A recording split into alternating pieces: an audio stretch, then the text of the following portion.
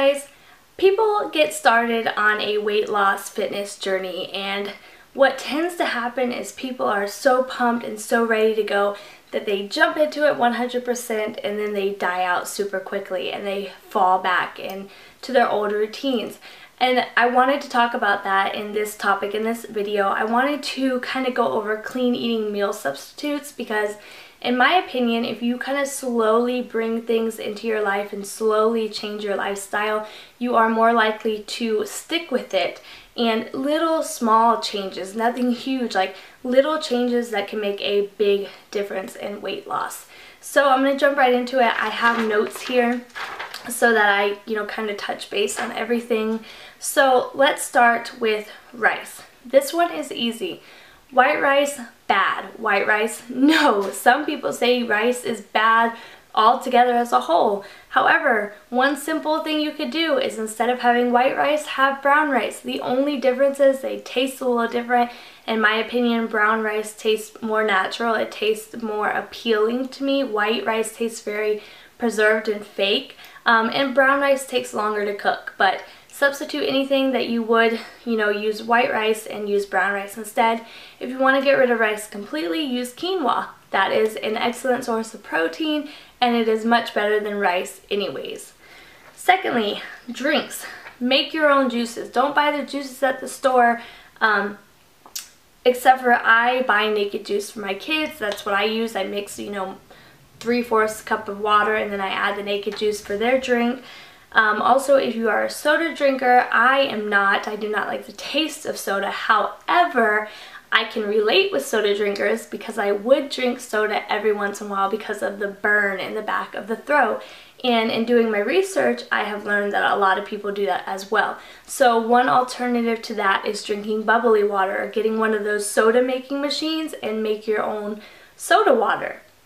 And then also, like I said, make your own drinks. I am going to be doing, my husband is Nicaragua, in his country they do a lot of homemade juices, so I'm going to try to make videos on that, and then also I'm going to try to be doing some videos on juicing. So comment down below if you're interested in that. Cereals. Stay away from sugar stuff. Stay away from anything that would be appealing to a child, basically. If it has marshmallows in it, stay away from it. If the cereal has a bunch of colors, stay away from it. Eat Cheerios. I mean, that's as basic as it gets. So get away from those, yucky, sugary junk and move over to something as simple as Cheerios, and add stevia if you need to sweeten it up a bit, or add strawberries, or eat it with almond milk. Anything that you could do to kind of get that sweetness out of it, but naturally, not with all the junk. Yogurts. You really need to be careful with yogurts because so many companies market their yogurts as healthy, but when you look at the back, you'll see, sugar content, fat content, salt content. It's not good. It doesn't have things that are good for you. So stick to Greek yogurt. Stick to all natural, plain Greek yogurt. Add things like stevia or agave or fruit. That is a really great sweet treat when you are craving something sweet. Breads.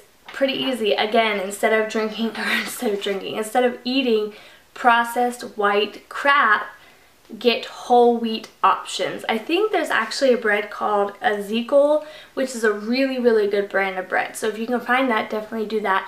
But one small change. I know when I was a child, I hated wheat bread. You would have never seen me eat wheat bread. And now you'll never see me touch white bread because there's no point to have a completely unnatural option when you can have something that is slightly beneficial to you. Again, another small change, nothing huge. These are things that you can do every day to make small changes to make big results. Salt content. You want to make sure that things have a low sodium content because the higher up in salt you get, the more your body is going to retain water, and then it's just not good for the body. It's not good for the heart. It's not good for your organs. It's not good for your skin. It's not good for anything. If you have to eat salt, use Himalayan salt. It's pink Himalayan salt. It's good for you, and you can find it at any natural food store. Stevia rather than sugar. I try to stay away from sugar as much as possible. I don't buy anything sugary for my children. And if I'm baking, I will find another way to sweeten it rather than using sugar. I use stevia a whole lot. You can buy individual packets of stevia that you can use in coffee and yogurts and food, or you could buy a big bag of baking stevia that you can put in any of your treats that you would put sugar in. Whole wheat pretzels over chips.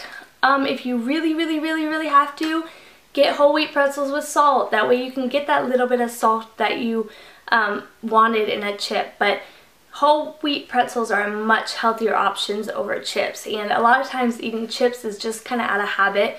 We're sitting at the TV, we want to eat something, so we grab a convenient bag of chips. Do the same with pretzels and you're making a big difference, and you are taking in much less calories and better calories.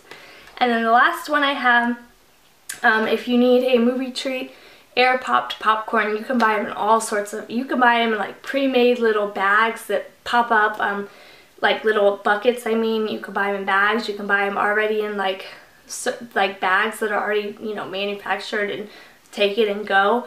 But air popped popcorn is better than the crap that you get in a box that has butter or has olive oil or salt or whatever they are claiming is good for you. Little things, that's the things that I'm going to give you today. Maybe we could talk about more later, but it's little changes that you can make every day in your life to have a big impact. Like, how hard is it to switch out white rice with brown rice? How hard is it to switch out white bread from brown bread? These are things that you can keep with every single day, that you can stick with, that aren't going to overwhelm you.